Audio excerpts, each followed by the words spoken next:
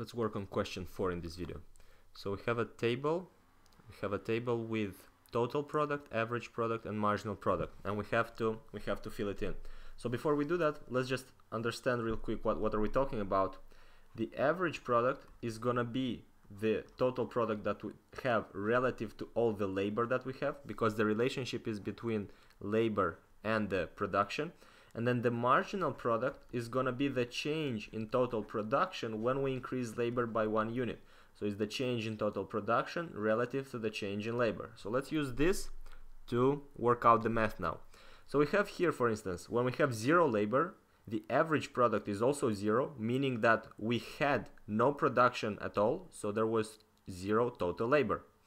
Now when we go from 0 to 1, when we increase production by 1 unit, when we go from 0 to 1, when we increase labor by 1 unit, 1 more employee, we can see that now he produces 180. On average, that means that we have 180 in total relative to the number of labor, which is 1, and that's equal to 180. And the marginal product is going to be the change that we had in total product without the first employee, and now that we have the first employee. So it changes from 0 to 180, meaning the marginal product, the additional product, is going to be 180. Now let's use the same logic to keep going to the second employee. So we go with our labor from 1 to 2. What's gonna be over here? We can see that we must find out total product and average product, knowing that the marginal product is 140, meaning that the total production increased by 140 relative to the total production before. So it used to be 180, it increased by 140, so in total it has to be 320.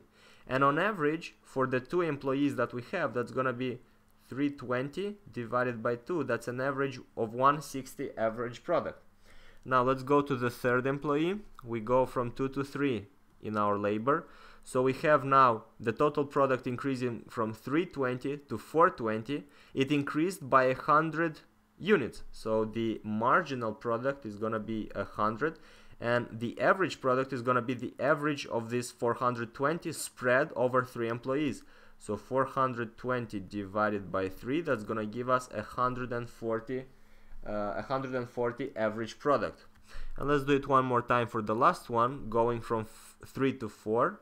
From 3 to 4, what do we have? We have only the average product, meaning that the average product for 4 employees is going to be 120. In total, they must produce 120 times 4, which is going to be 480. Just to check it, 480 in total, spread over 4 employees, gives us the 120. So the math works out.